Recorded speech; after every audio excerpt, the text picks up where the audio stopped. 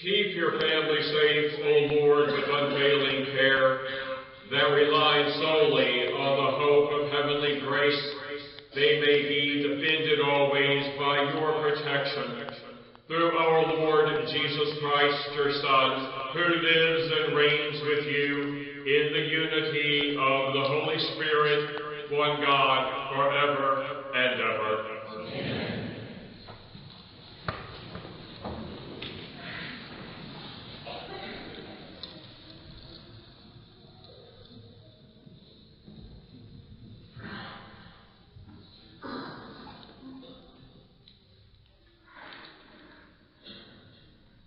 A reading from the prophet Isaiah. In the year King Uzziah died, I saw the Lord seated on a high and lofty throne, with the train of his garment filling the temple. Seraphim were stationed above. They cried out to one another, "Holy, holy is the Lord of hosts. All the earth is filled with his glory." At the sound of that cry, the frame of the door shook, and the house filled with smoke. Then I said, "Woe is me! I am doomed, for I am a man of unclean lips, living among people with unclean lips. Yet eyes have seen the King, the Lord of hosts." Then one of the seraphim flew to me, holding an ember that he had taken with tongs from the altar. He touched my mouth with it and said, "See now that this has touched your lips, your wickedness is removed, your sins purged." Then I heard the voice of the Lord say, "Whom shall I send? Who will go for us?" "Here I am," said the Lord, "send me." The word of the Lord. Thanks be to God.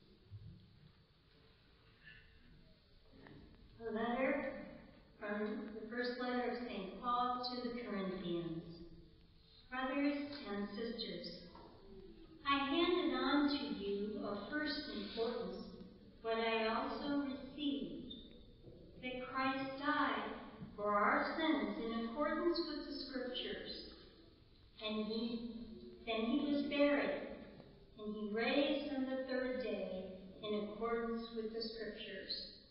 Then he appeared to Cephas and then to the 12. And after that, he appeared to more than 500 brothers at once, most of whom are still living, though some have fallen asleep. After that, he appeared to James, and then to all the apostles.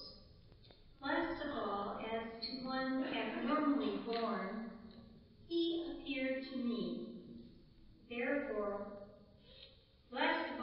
he appeared to me.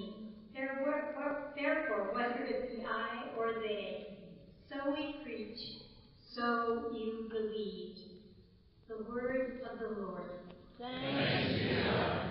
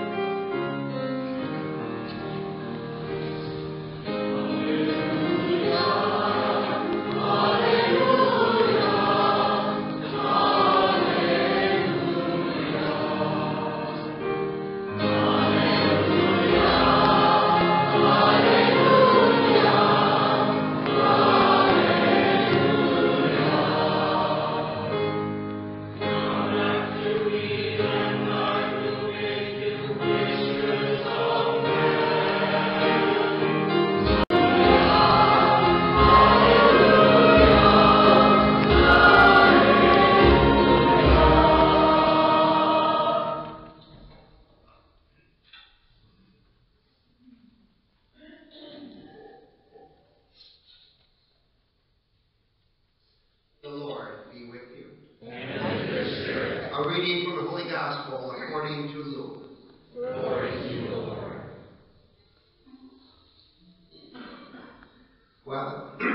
While the crowd was pressing in on Jesus and listening to the word of God, he was standing by the lake of Gennesaret. He saw two boats there alongside the lake.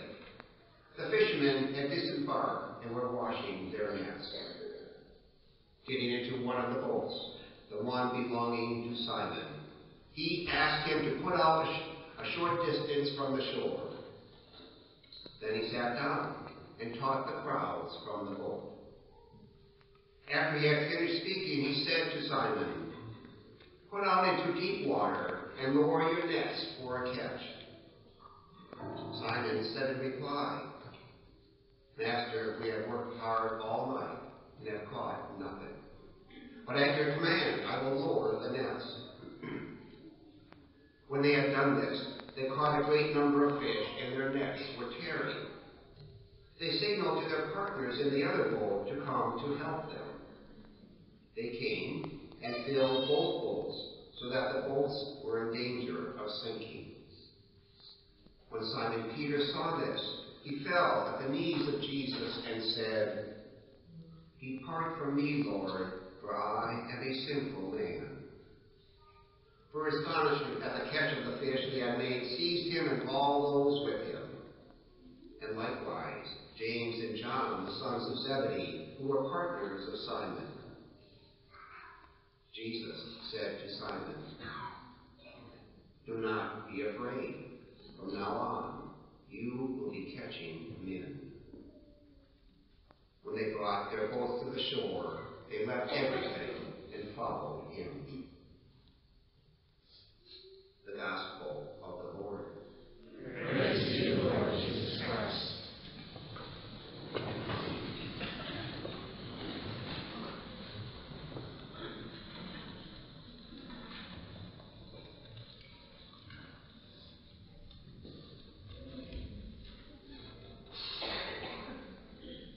Put out into deep water and lower your nets for a catch. Jesus says to Simon.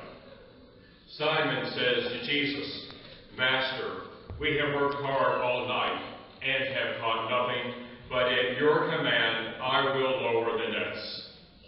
After a long, hard night of work and nothing to show for it, Simon still does what Jesus tells him to do. That is discipleship. We all know how Simon feels. We have all had days when nothing seems to be going right. We have all given something our best shot and come away empty-handed. Sometimes we want to say enough is enough, but we still get out of bed to face the daily challenges of life. That too is also discipleship. Discipleship is about giving when we don't think that we have anything left to give. It is about trying and trying and trying again, because quitting is never an option for a follower of Christ. With each passing day, I come to a better understanding of just how important is the virtue of perseverance. It is important in our journey of faith. It is important in day-to-day living. At times, we may feel tired, frustrated, or even defeated. Still, Jesus would say to us what he essentially said to Simon: give it another try, give it another chance. Towards the end of the gospel passage, Jesus says to Simon, do not be afraid. If fear dominates our lives, then we will never accomplish anything. To a Christian, fear is a useless and meaningless emotion. It serves no purpose. Fear will put us on the sidelines of life. Life, however, is not a spectator sport. To be rich and full and meaningful, life requires action and participation. Therefore, let us never be afraid to take a risk. Nothing ventured, nothing gained. Let us never be afraid to love, to forgive, or to take a chance. May we never be so afraid of failing or making a mistake that we accomplish nothing. Christianity is a journey. Sometimes the way is clear, sometimes not. Sometimes it is rich and full. Other times it is dry and difficult. Sometimes we know just where we are heading. Other times we feel completely lost. Still, Jesus says, do not be afraid. He tells us to keep going. We may never leave everything behind to follow Jesus, as did the disciples 2,000 years ago. But if we only learn to leave fear behind, what an accomplishment that would be. It would not only be an accomplishment in our personal lives, it would also be a great accomplishment as a people of faith.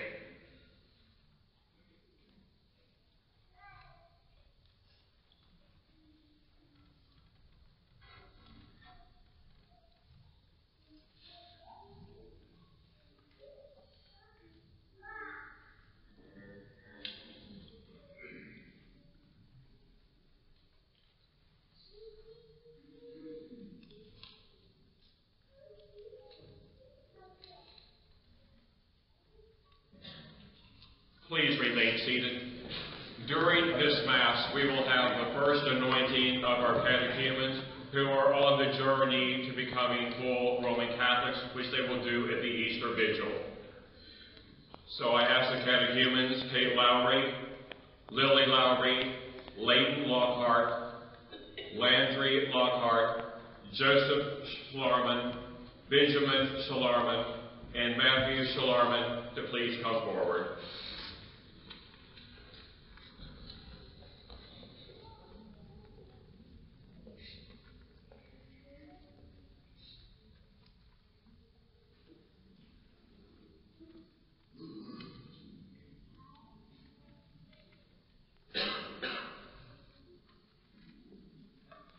Let us pray.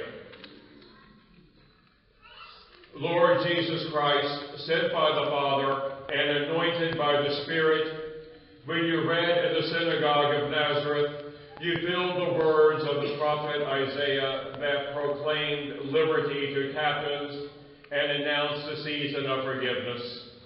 We pray for these your servants who have opened their eyes and hearts to your word. Grant that they may grasp your moment of grace. Do not let their minds be troubled or their lives be tied to earthly desires. Do not let them remain estranged from the hope of your promises or enslaved by a spirit of unbelief. Rather, let them believe in you, whom the Father has established as universal Lord, and to whom he has subjected all things. Let them submit themselves to the Spirit of grace, so that with hope in their calling, they may join the priestly people and share in the abundant joy of the New Jerusalem, where you live and remain forever and ever. Catechumens Kate, Lily, Layton, Landry, Joseph, Benjamin, and Matthew. We anoint you with the oil of salvation in the name of Christ our Savior. May he strengthen you with his power, who lives and reigns forever and ever. Amen.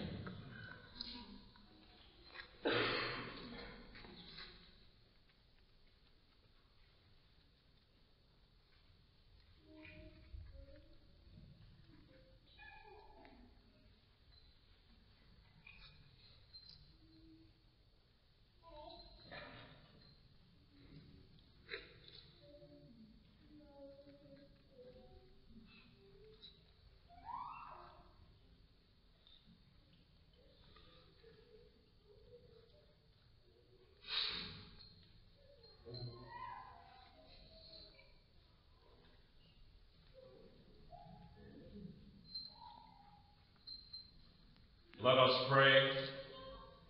God of power, look upon these your servants as they deepen their understanding of the gospel.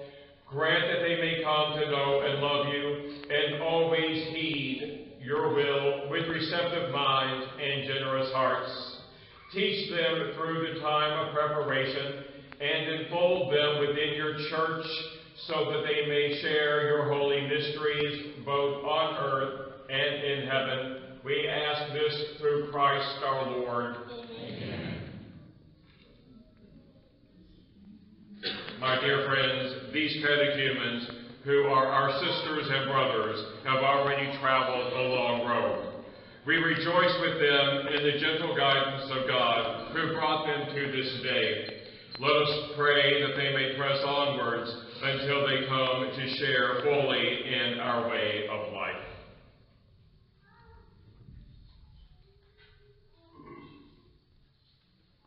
For prophets and teachers in the church, that their call be heard and put into action, we pray to the Lord. Lord, hear our prayer. That our catechumens may undertake with a generous heart and soul whatever God asks of them, we pray to the Lord. Lord, hear our prayer. That God our Father may reveal Christ to our catechumens more and more with passing day, we pray to the Lord. Lord, hear our prayer. For this parish, that God will grant answers to all our prayers and needs, we pray to the Lord. Lord, hear our prayer. Lead the departed into the light of your dwelling place, that they may gaze upon you for all eternity. We pray to the Lord. Lord, hear our prayer. For all the intentions listed in our parish book of prayer, and for all the intentions we hold in the silence of our hearts,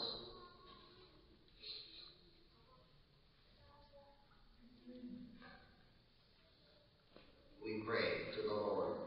Lord, hear our prayer. Lord of heaven and earth, you manifest your glory in everything you have made. Through your Holy Spirit, help us to look beyond human barriers. We ask this through Christ our Lord. Amen. And let us show our support for our catechumens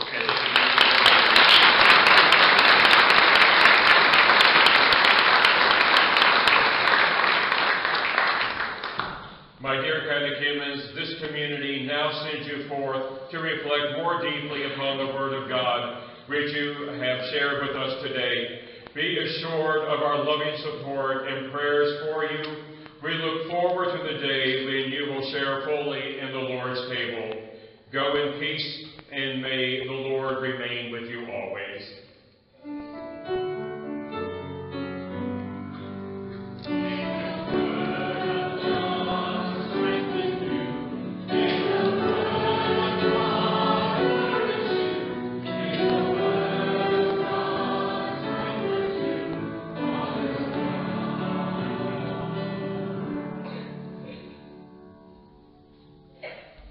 Please remain seated for the preparation of the gifts.